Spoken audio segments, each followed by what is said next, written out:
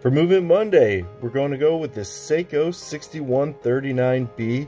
It's a 17 jewel automatic chronograph. Was made from 1971 until 1978. A couple pros and cons that I dislike about Seiko. One, the dislike is you cannot wind these from the crown.